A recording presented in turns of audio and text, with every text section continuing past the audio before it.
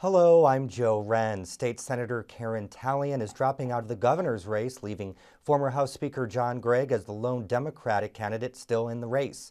In a statement today, she says, "I will continue to build on my decade of experience as a state senator, fighting to ensure equal rights, well-paying jobs, and quality education for all Hoosiers." Tallian entered the race this spring, saying somebody had to speak for the progressive point of view. As students return to college this week, they'll be hearing or seeing advertisements that inform them Indiana's LifeLine law can be used in cases of sexual assault.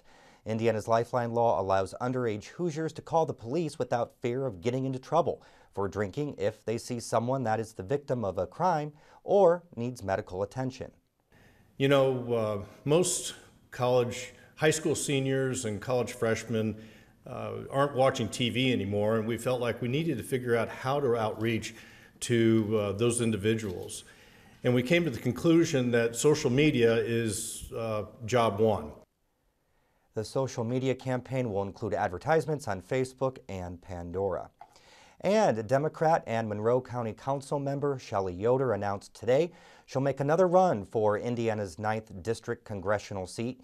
Yoder won the Democratic nomination in 2012, but lost to Representative Todd Young, who is now vacating the seat to run for U.S. Senate. Yoder is the first Democrat to announce candidacy for the seat.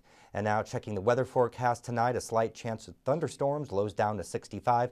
And in the 5-day forecast tomorrow, slight chance of storms, 85 the high, a 70% chance of thunderstorms on Wednesday, 82, 75 by Thursday, clearing out on Friday, highs up to 77 degrees. We have more news online, WTIUnews.org.